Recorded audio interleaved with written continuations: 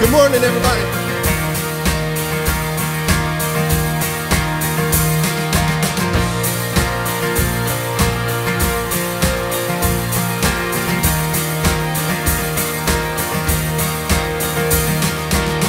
Who breaks the power of sin and darkness? Whose love is mighty and so much stronger? The King of glory, the King above all kings.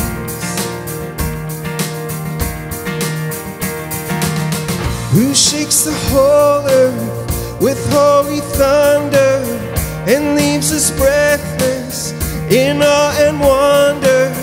The King of glory, the King above all kings. This is amazing grace.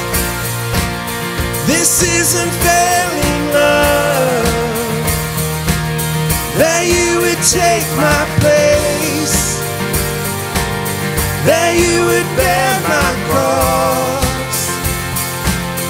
You laid down your life, that I would be set free.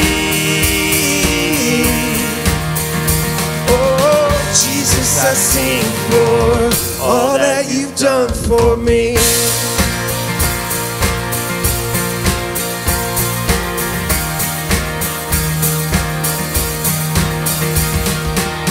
Who brings the chaos back into order? Who makes the orphan a son and daughter? The King of glory, the King of glory, who rules the nations with truth and justice, shines like the sun in all of its brilliance. The King of glory, the King above all kings. This is amazing grace. This is unfailing love, that you would take my place, that you would bear my cross. You laid down your life, that I would be set free. Oh, Jesus, I sing for all that you've done for me.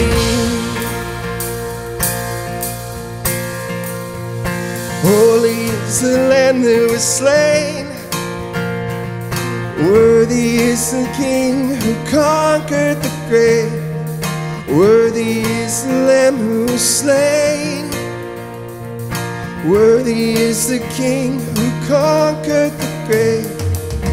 Worthy is the Lamb who was slain.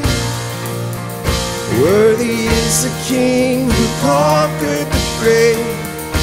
Worthy is the Lamb who was slain. Worthy, worthy, worthy. Oh, this is amazing grace.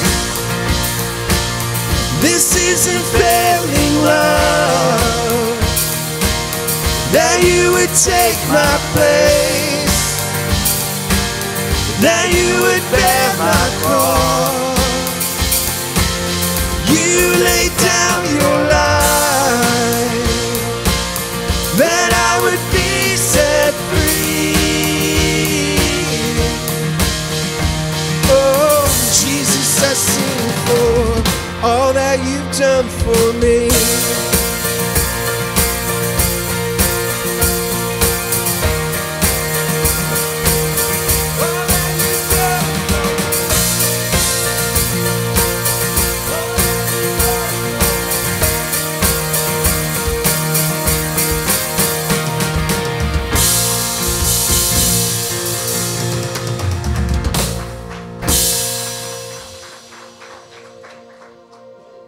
All right, well, good morning, Vision Church.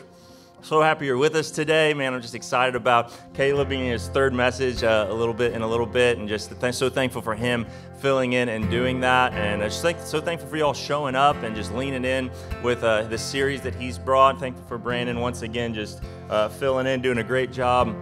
Let's just go to the Lord in prayer. Father, we just thank you, God, that you've given us this church. And God, that you've put these people here in this place, that none of us are here by accident, but God, your plan, your will, just uniting, knitting together this body, God, that you've brought these people together for a reason. And God, that every single person sitting in this place today is not here by accident, that you have something for them today. You want to speak to them through your word. God, every time we open your word, there's something to gain from it. There's something to learn. There's something to be convicted of. And so, God, I just ask that your spirit would move in this place. And God, if there's any of us that maybe came into this place with walls up, maybe we feel a little distant from you, God. I pray that as we worship, that you would soften our hearts, that those walls would come down and that we would come running to you like children run to their father. God, that we would jump into your arms and we would see that you love us, that there's grace and mercy for us. No matter what we've done, how far we've ran, God, that you love us. You sent your son for us. And so, God, as we worship, we give you all the glory. This is all for you. It's not just about singing catchy songs. It is about your glory and singing truths, biblical truths, God, that is all pointing to you. And so, God, that's what we want to do. So, God, we worship you. We direct our gaze to you. We direct our hearts to you now. We love you. We pray this in Jesus' name. Amen.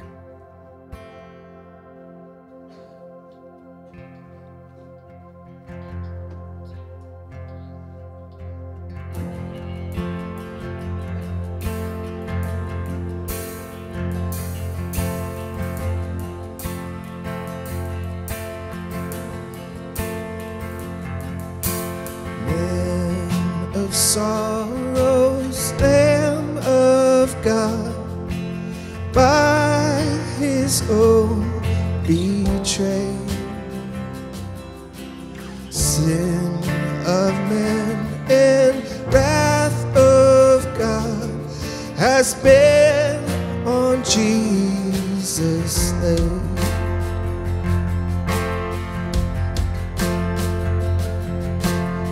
Silent as he stood accused, beaten, mocked, and scorned, bowing to the Father's will, he took a crown of thorns.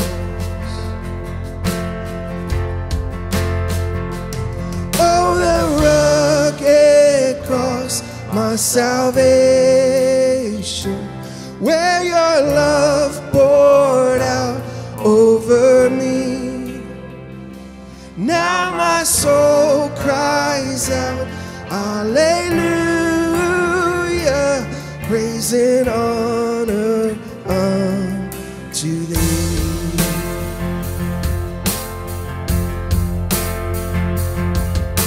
Sent of heaven, God's own Son, to purchase and redeem and reconcile the very ones who nailed him to that tree.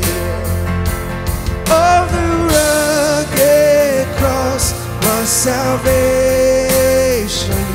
where your love pours out over me. Now my soul cries out, Alleluia, praise unto you.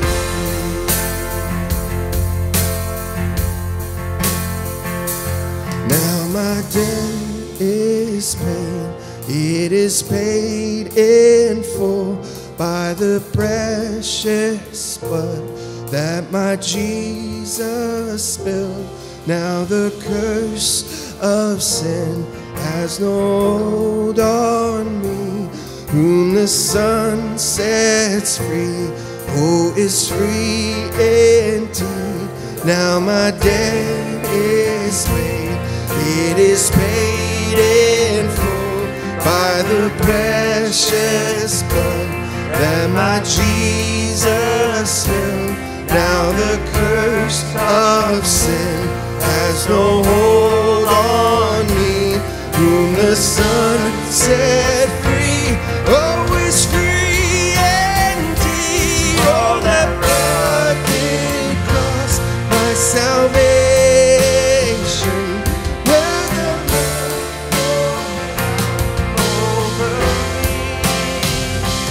Now my soul cries out, hallelujah, praise and honor unto thee.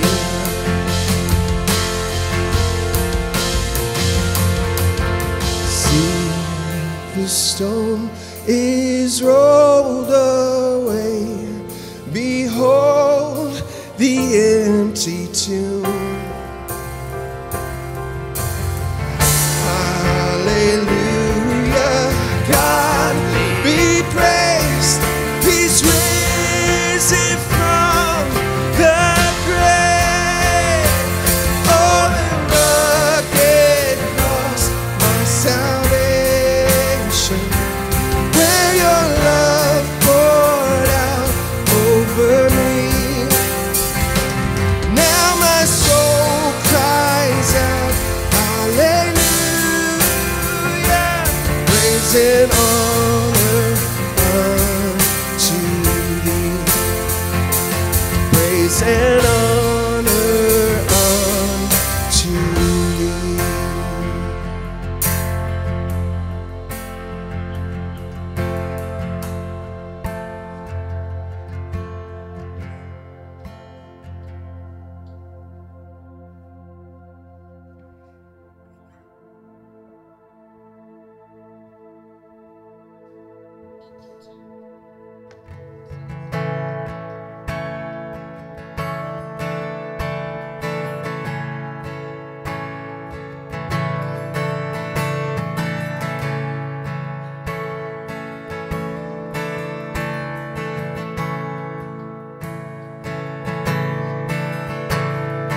I've heard 1,000 stories of what they think you're like, but I've heard the tender whisper of love in the dead of night.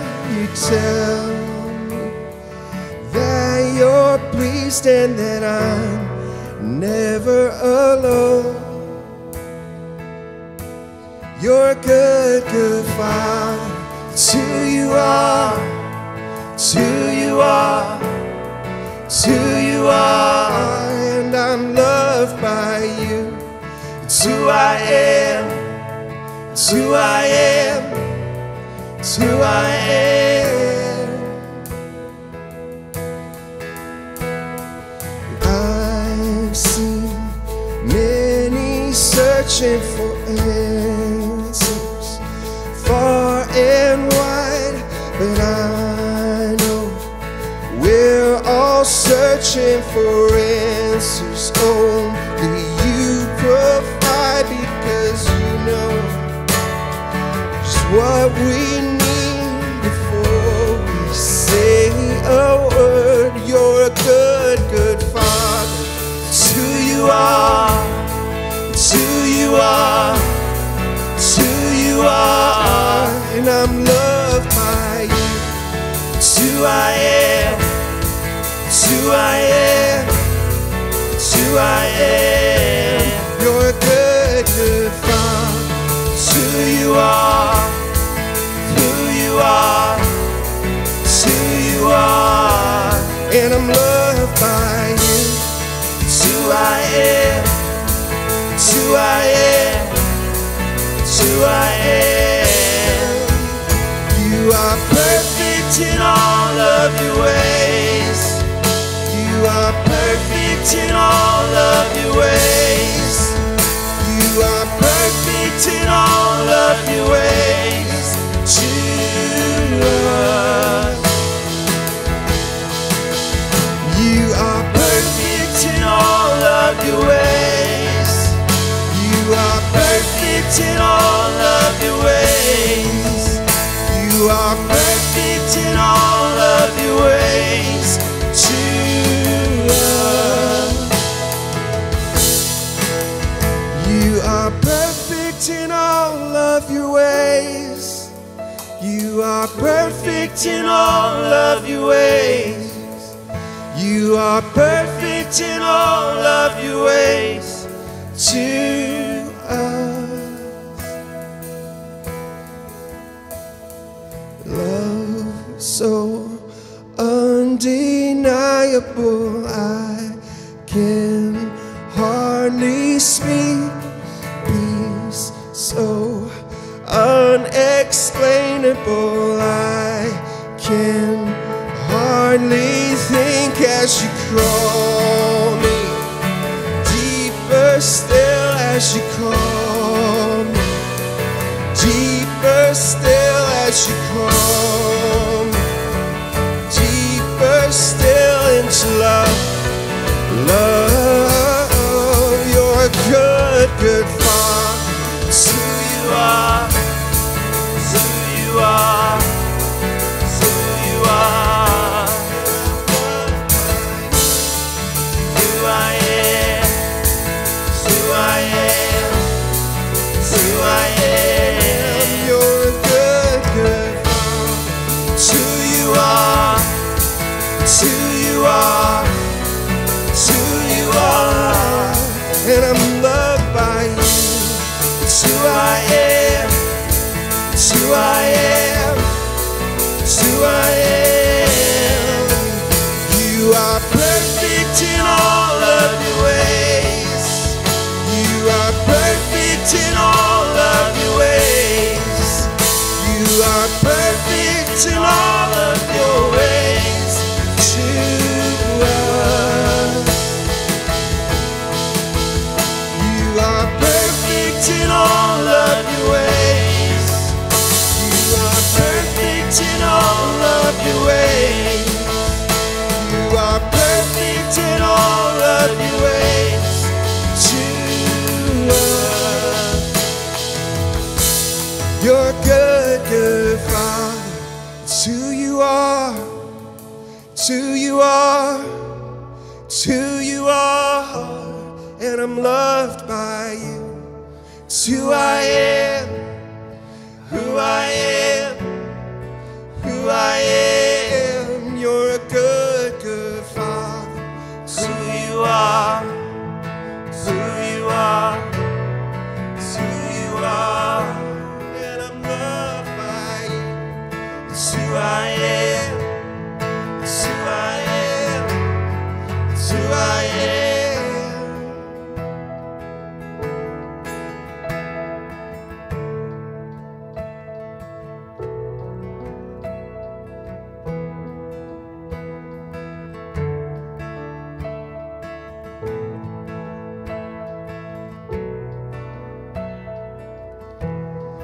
God, you are good. And we thank you for that.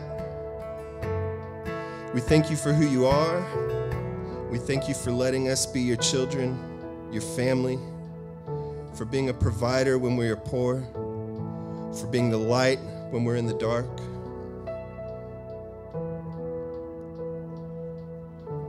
We ask that you prepare our hearts to hear from you this morning. And we pray that when you speak, we will listen. And when you move, we will follow. In Jesus' name, amen.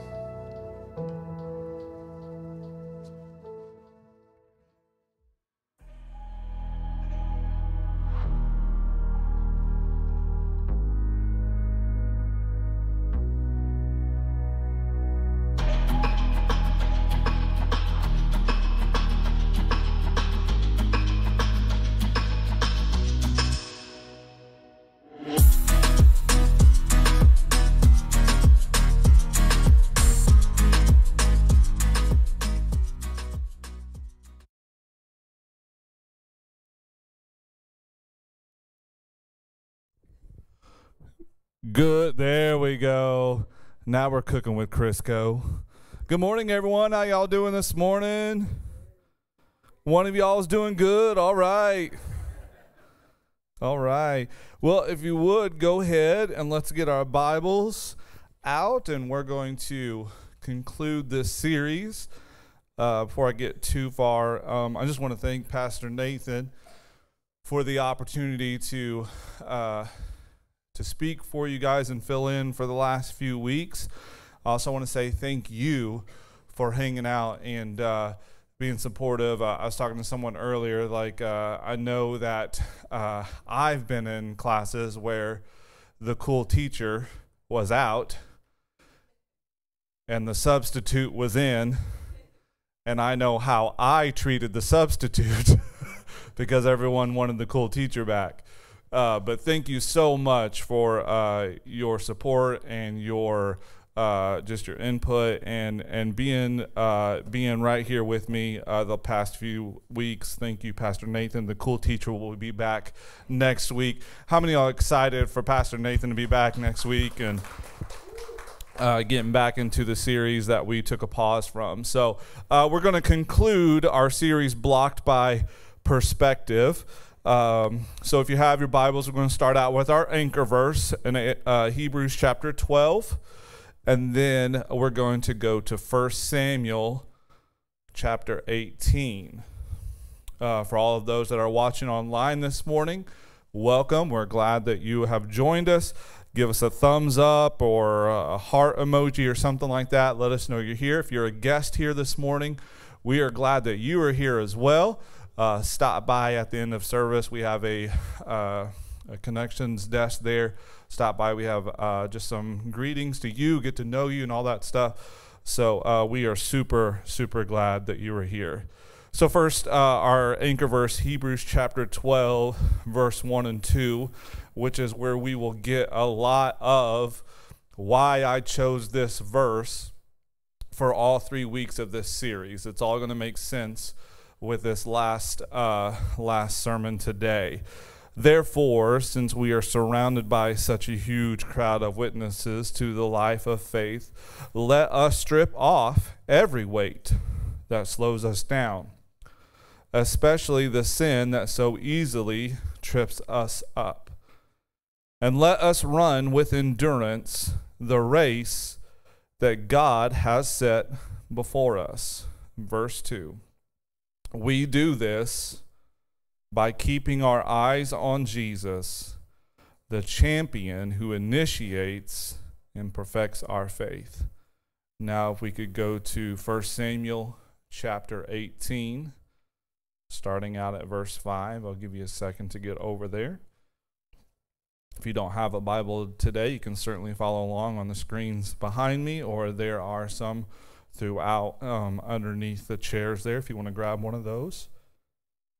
1 Samuel chapter 18, starting out at verse 5. Whatever Saul asked David to do, David did it successfully. So Saul made him a commander over the men of war, an appointment that was welcomed by the people and Saul's officers alike. When the victorious Israelite army was returning home after David had killed the Philistine, women from all the towns of Israel came to meet King Saul. They sang and danced for joy with tambourines and cymbals. This was their song. Saul has killed his thousands, and David his 10,000s. This made Saul very angry. What's this, he said. They credit David with 10,000s and me with only thousands. Next, they'll be making him their king. I want you to pay very close attention to verse 9. If you highlight your Bible or whatever, you can do this verse. So from that time on, Saul kept a jealous eye on David. If we would just go before the Lord in prayer real quick as we go into this service today. Lord Jesus, once again, we are thankful that we are able to come together in your house this morning to experience your blessings, your creation, and above all, God, to experience your presence. Lord, because without your presence here today, we're just here for another gathering. But Lord, we have come here for one purpose, and that purpose is to magnify you and to hear from you and to open up your word and gain those truths and those confirmations that are clearly written in your word. So let us speak today your voice and let us hear you and respond. And we ask this in your name. Amen. So our anchor verse from Hebrews tells us that we are essentially in a race that has been set before us.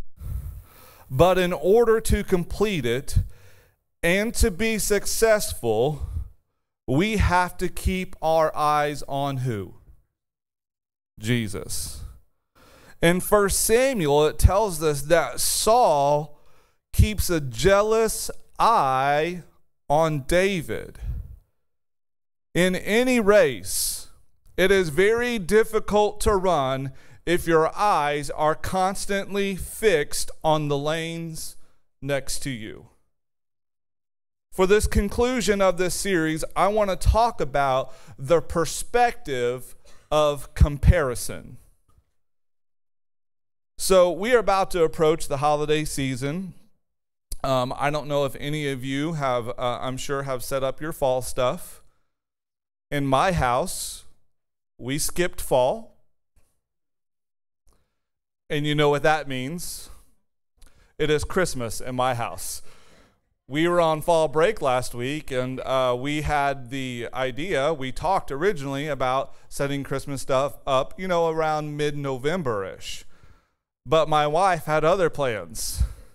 I don't know if you gentlemen have ever heard this. If you love me, you'll do this.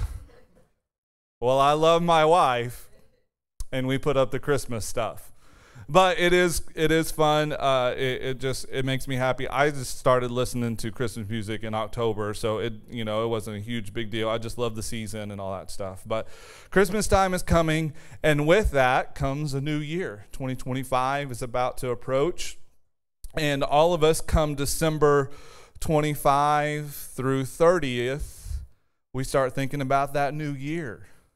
And the goals we're going to have, right? New Year's resolutions. How many have all ever uttered these words? I'm going to get fit next year. Anybody? I'm the only one. Okay, we got some people like, I'm going to start exercising and I'm going to start eating right. And it's really, really, you got that confidence in you. Well, we decided a few years ago that we were going to get fit and start exercising. And with that came a gym membership. So we went and we got the membership. We signed up for a whole year. That was back when you had to do a whole year and there was none of this month to month and no Planet Fitness where it was like a nickel to go work out or something like that. Like you had to commit for a whole year, like $70 a month or something stupid like that. Back in this has been a few years ago. So we get signed up, and I get the most expensive keychain that I will ever own, and that's that key fob that gets you in the door. And I remember we were going to get up early in the mornings or go in the evenings, and we were going to be committed, and we went out and we got all the appropriate gear, or at least I did. I got me some new shoes, which that doesn't say anything because I love shoes. That was just, a reason to buy another pair. But I got like the workout shorts and I got like those tight compression shirts, and I realized nobody should wear tight compression shirts.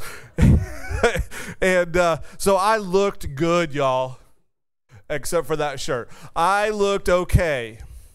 I remember I went to the gym and I was working out, and I didn't know a whole lot about the machines or anything like that. I was just like, I found one, I saw one, I'm like, okay, well, I'll try this one out, and I get going on it, and I'm doing all the things, and I'm breaking a sweat, and I get done with it, and then someone comes to me and says, hey, that's the towel rack. You don't do anything on that one. So I said, maybe I should go with something more my speed. And there's like dumbbells. Like I can do dumbbells. That's pretty simple. All you got to do is just kind of lift those and curl those. And I go, and I'm thinking like, well, I'm an adult. I could probably handle like 45 pounds. So I start lifting. I'm like, nope, not 45. So I go down here to the 15s. I get those. I can lift those. And I'm looking in the mirror. I'm going at it. And then all of a sudden, start hearing this noise from a distance. It's just like, rah, and just loud, just obnoxious, like pumping it up. And I turn, and there's this dude, and he's got shorts on, and he's got this ripped T-shirt. The sleeves are like ripped down to his, and he just got a pair of Chuck Taylors on. And it looks nothing like I do, and that dude's just going to town on it. And I'm just like, maybe dumbbells isn't my thing either. But I knew there was another important thing that you had to do in order to get fit and to lose weight, and that was running, the treadmill. Those are pretty simple.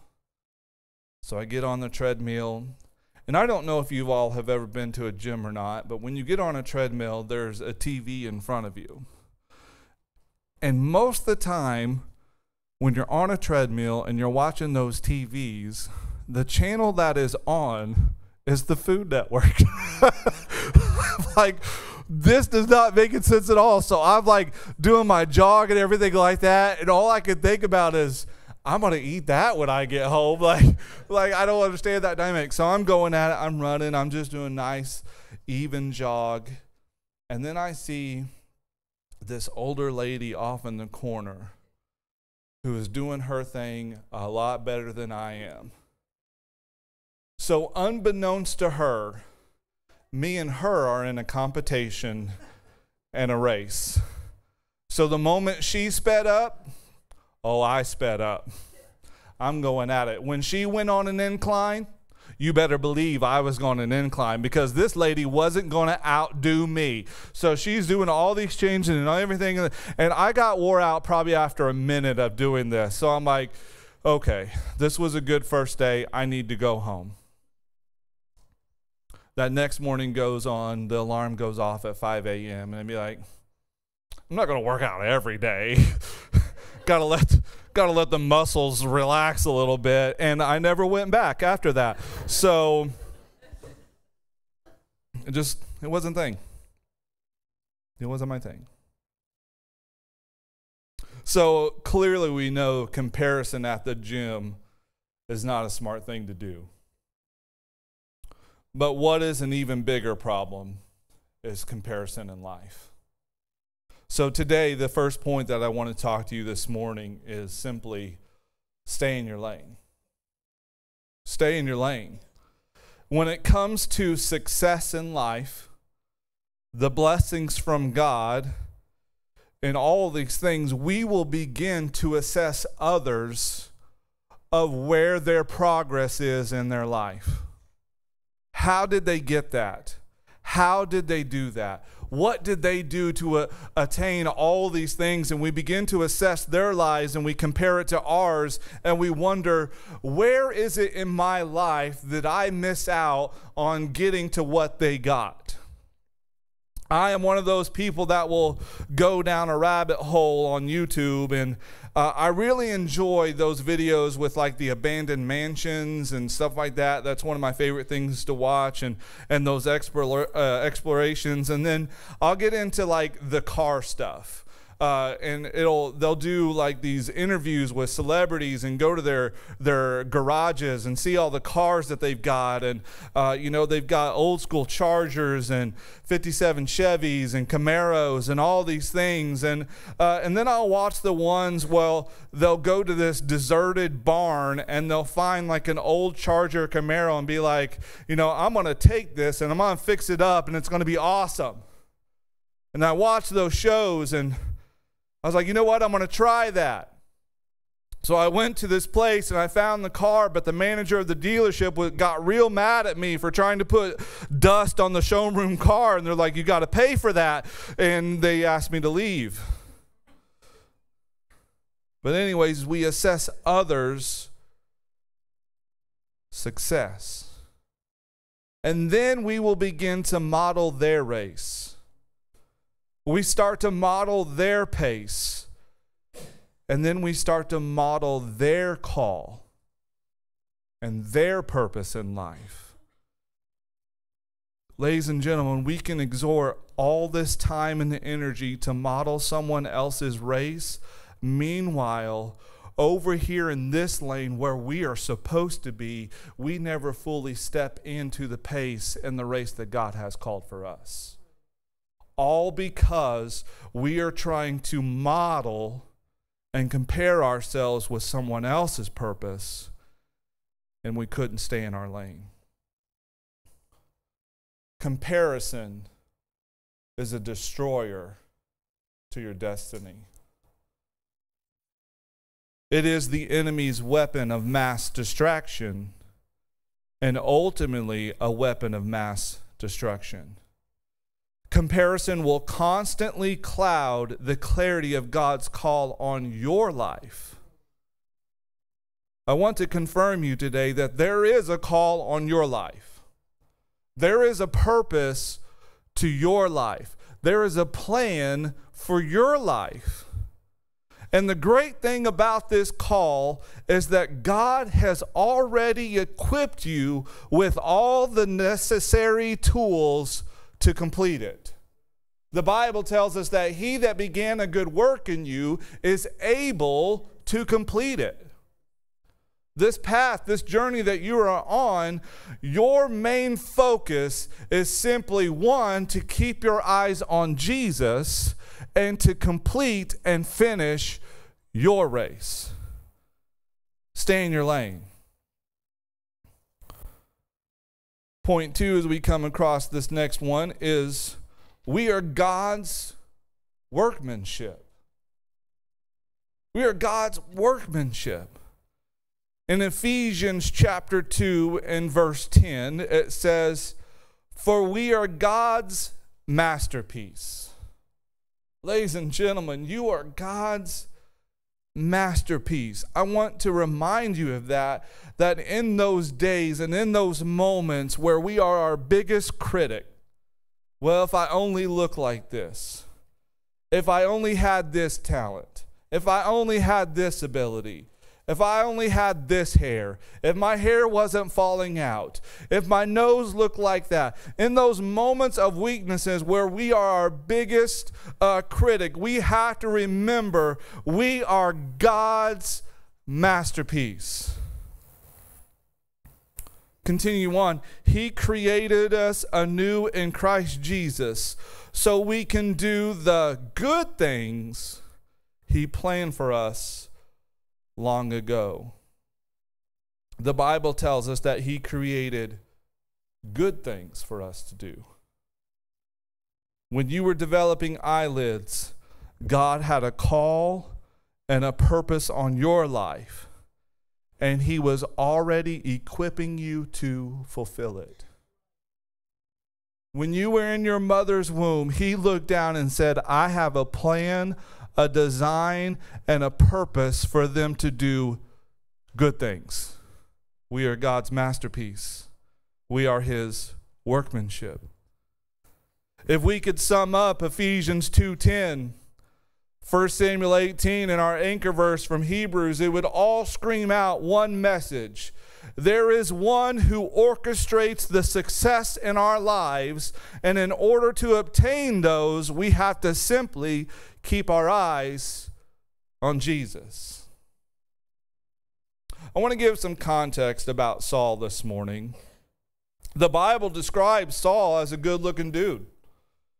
He came from a wealthy family. He had money. All the single ladies be like, hey, Saul, that's my kind of dude. Not me. Ladies, that's the ladies type. Okay, so he was appointed by God to be king. He was appointed by God to be king. And the only way to be appointed by God is to have favor from God. It wasn't an accident that Saul was in the position that he was in. Saul was blessed, so much so, pay attention to this, that the blessing was taking the attention away from the blesser. Allow me to elaborate this. Oftentimes, we will pray for the blessings from God, and there's nothing wrong with that. We receive those blessings, and then we use it for the unintended purpose.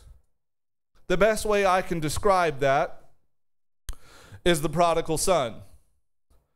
The prodigal son, a lot, we've heard the story in Sunday school. I'm sure you've heard sermons about the prodigal son, and even if you're new to this church thing, you probably have a slight, recall of what the prodigal son is. But the prodigal son, he goes to his father and he says, I'm tired of doing this, and we will. He went and asked his dad, can I have my inheritance? I don't want to do this anymore. I don't want to live here anymore. I want to go out. I want to do my own thing. And the father gives the son the inheritance. The story goes on is that he went out, and the Bible describes it as he did riotous living. He squandered all his money away. He gave it to people. He spent it on bad things. And then the Bible tells us that he ends up basically eating pig slop.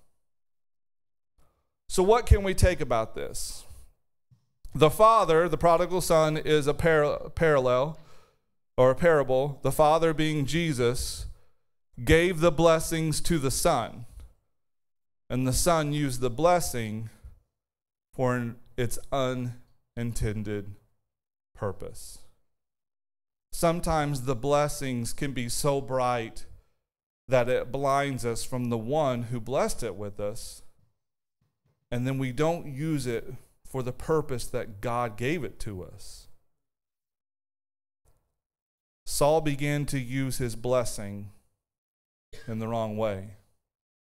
While Saul began to fall more in love with his position and title, there was a man named David that was in love with God. Could you imagine if, I skipped over. David had this life-changing moment that catapulted his destiny. He had a meeting with a giant. The Bible tells us that he was the only one willing to go out on the battlefield with only a sling and a stone, and he took the giant down. Could you imagine if this had happened in our culture today? Some dude goes out on a battlefield with only a sling and a stone, and he takes down the most decorated enemy of all.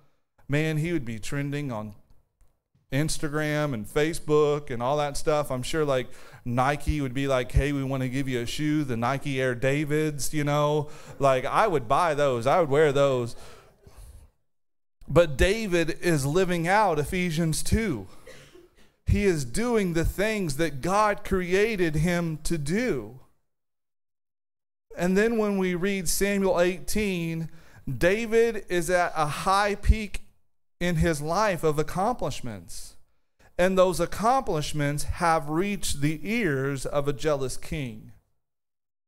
He hears those songs. Saul has killed his thousands, and David his 10,000s. It's frustrating. It's annoying. And this is where Saul's perspective changed. His focus went away from God, and his jealous eye switched to David. 1 Samuel 18:9, and Saul kept a jealous eye on David. So we come to point 3. Once again, just like last week, this is where I want to spend a lot of the time in this sermon today. Point 3 is we have to have the right perspective of the race. 1 Corinthians 9:23 says it like this: I do everything to spread the good news and share in its blessings. Don't you realize that in a race, everyone runs, but only one person gets the prize? So run to win.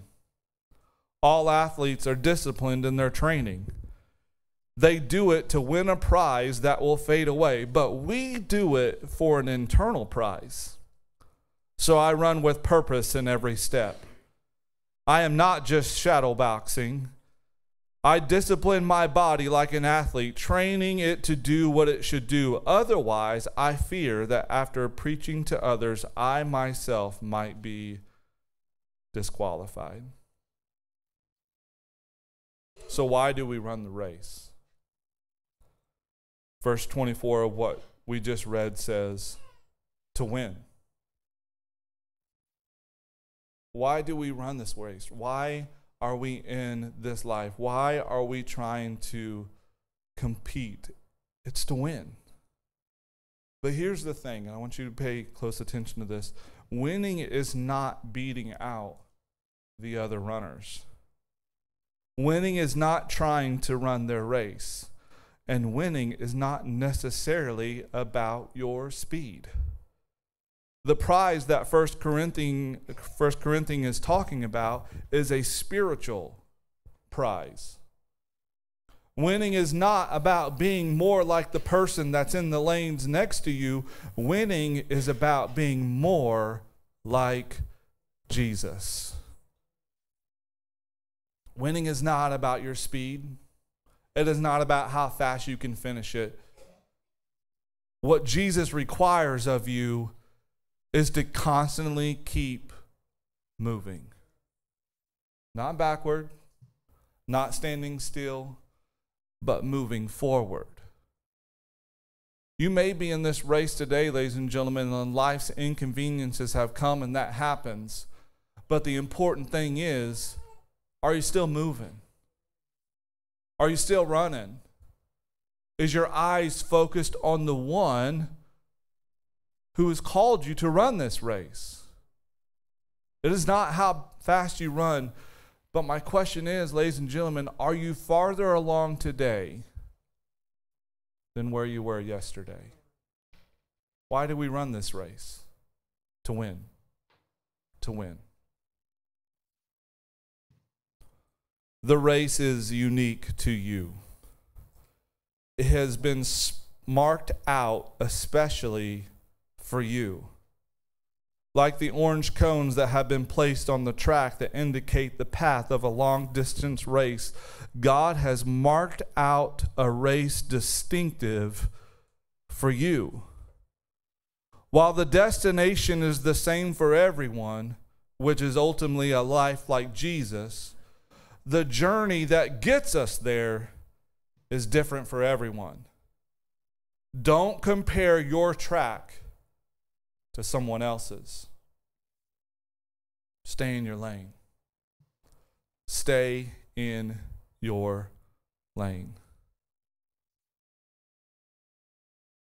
I'm going to close out today's sermon in a very different way. This is where we get introduced to ultimately why this is here. So our anchor verse that we have been saying together for the last 3 weeks, last 2 weeks, we've started out each sermon with it. We've closed it out with each sermon with it. And today I want to do the very same thing, except I want to read it in its entirety. Hebrews chapter 12, verse 1, it says, "Therefore, since we are surrounded by such a huge crowd of witnesses to live the life of faith, let us strip off every weight that slows us down, especially the sin that so easily trips us up." That's where I want to take a pause. Every single one of these that we have wrote out the past 2 weeks is that weight that so easily trips us up.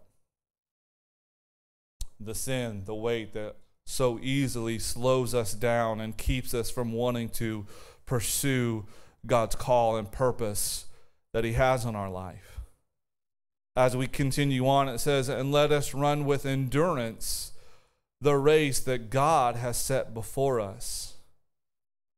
We have to pace ourselves. We have to strengthen ourselves. How do we do that? It starts by getting into His Word. Getting into those moments of quiet time with the Lord. Getting into His presence, because it is only in His presence that our weaknesses are made strong. And how do we do it? We do this by keeping our eyes on Jesus, the champion who initiates and perfects our faith. Ladies and gentlemen, this is represented as the stumbling block, the thing that easily trips us up. Throughout this series, we have wrote things that have tripped us up or things that have blocked us from our purpose and the calling that God has for our lives. So I want to go ahead and I want to write one more last thing on here.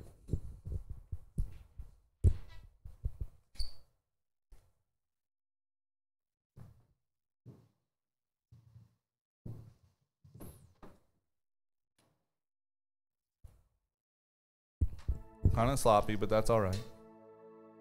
Perspective.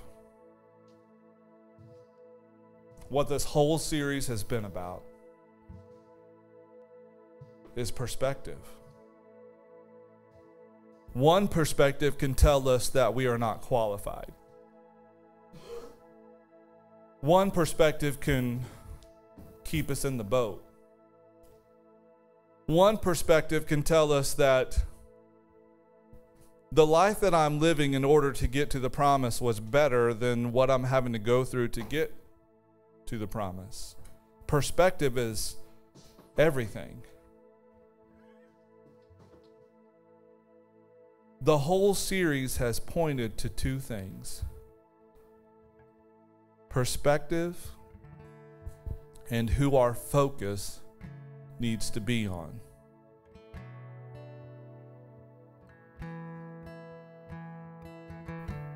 We have looked at this the whole week as the stumbling block. We have looked at this whole week of writing things down that we struggle with and the things that have kept us from getting to where we need to go, the things that have easily tripped us up. We've looked at this as the stumbling block. But ladies and gentlemen, if we change our perspective and we put our focus on the one that we need to focus on, and his name is Jesus, then this isn't a stumbling block that trips us up and causes us to fall. But we can focus on some of the promises that God has written in his word that changes this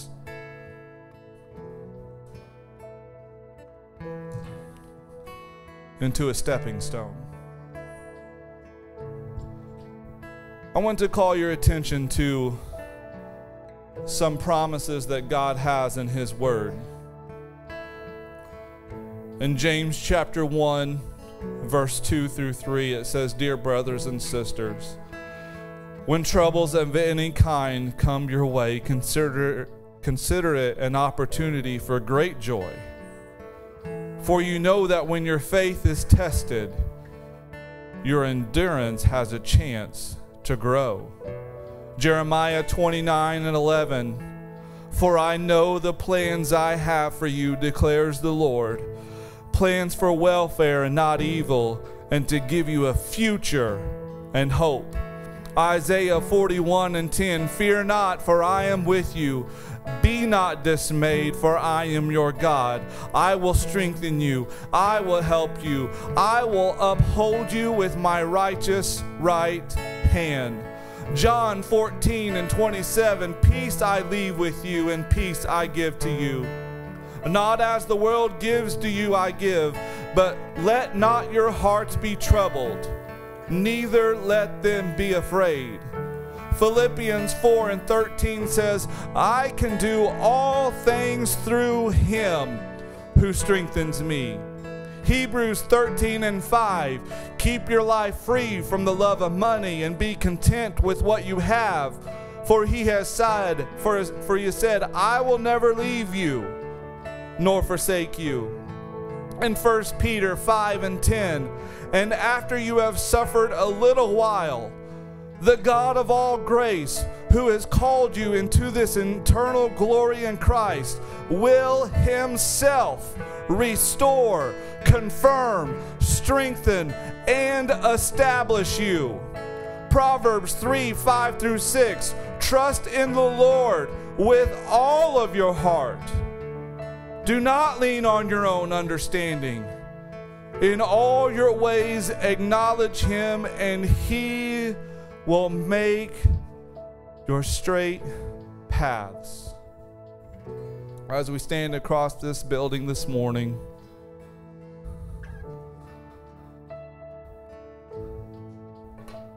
once again, ladies and gentlemen, perspective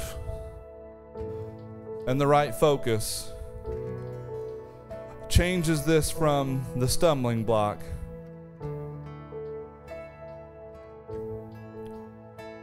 to the thing that can elevate you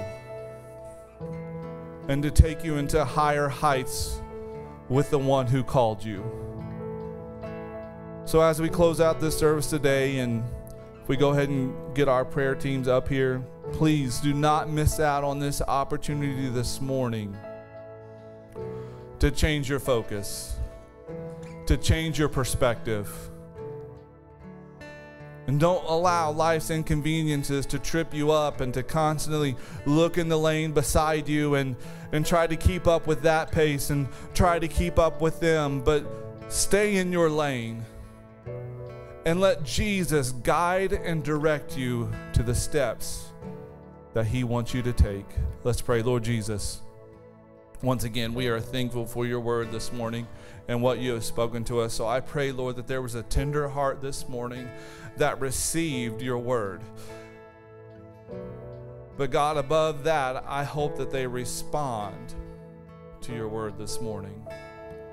If there is a need in this house, no matter what it is, I pray today that it be met with your love, with your grace, with your forgiveness, with your healing hand. And I pray today, this morning, if there is not a person that has not experienced your salvation, God, let them experience it today. Help us to be bold this week. Help us to stay in our lane this week. Help us to take chances and step out on those opportunities, Lord, to get out of the boat. Help us to realize that the promises that you have for us are created for us, and the path to get there you have already designed, that you are just waiting for us to arrive. So Lord, let us keep moving forward to the promises and the purpose and the calling that you have for our lives. In Jesus' name we pray. Amen.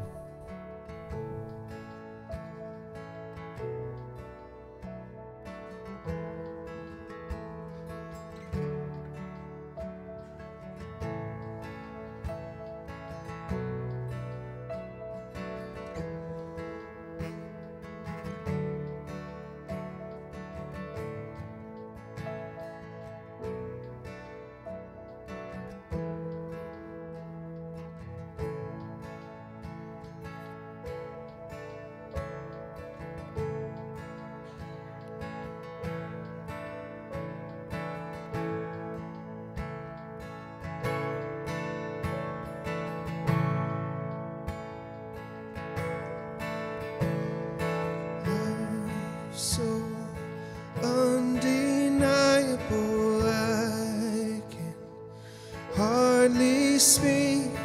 Peace so unexplainable, I can hardly think as you call me. Deeper still as you call me. Deeper still as you call me. Deeper still into love, love. You're good, good Father. It's who you are. It's who you are. It's who you are. And I'm loved by you. It's who I am. It's who I am. It's who I am. You're a good, good Father. It's who you are. It's who you are. It's who you are. And I'm loved by you. It's who I am. It's who I am. It's who I am. You are perfect in all of your ways. You are perfect in all of your ways. You are perfect in all of your ways to us.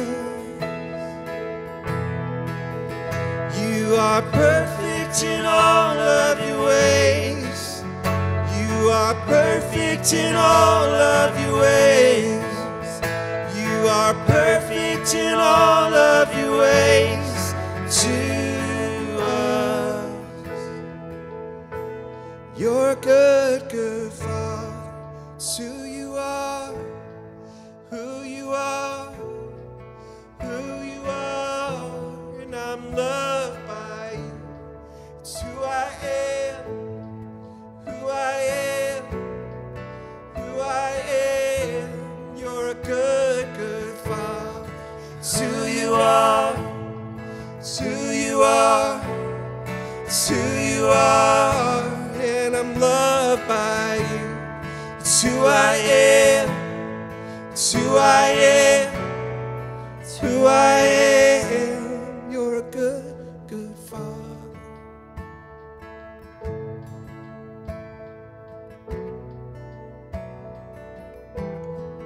Good, good Father.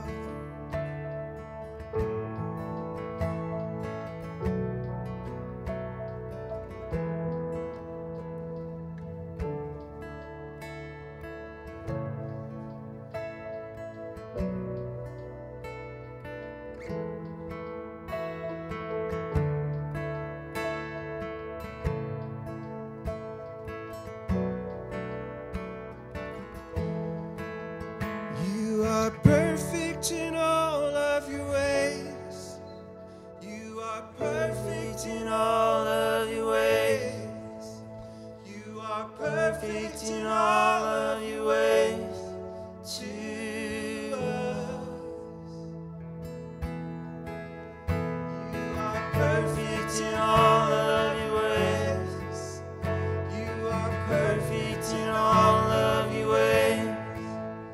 You are perfect in all of your ways to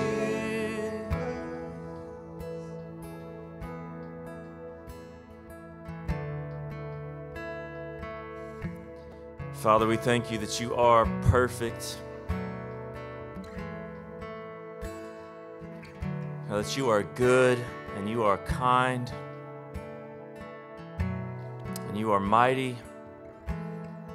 And God, I just pray today that you'd help us to believe these truths.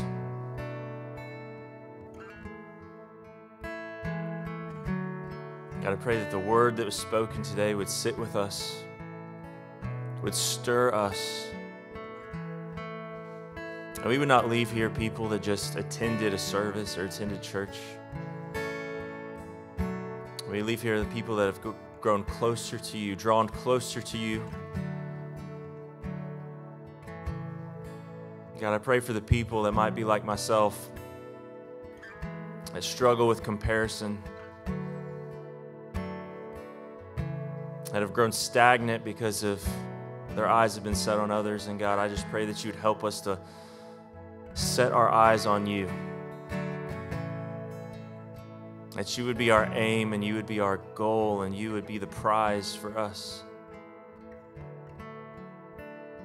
And despite how if life is good or it's bad, that we would just run to you. God, I pray that you'd help this church to surround one another in the races that we are running, to help us keep going, to help give each other that endurance to keep running to Jesus, that we would point one another to Jesus.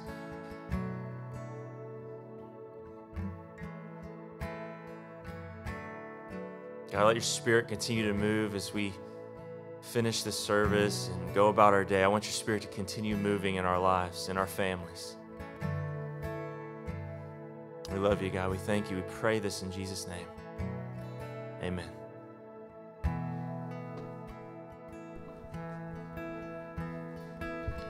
All right, church. Well, man, it's good to be in the house of the Lord with you all, gathering together as a church family. We have a couple announcements, and then I'm going to let Tammy Alvis share about Operation Christmas Child. I cannot believe that, but we are nearing, we're there. It's time to start packing them, and she'll share that with you, and so we're excited about that. But so next Sunday is the church bonfire. Please come to this. If you're able to, join us to be at Ron and Terry Pig's house. We can get you the address, bring a chair.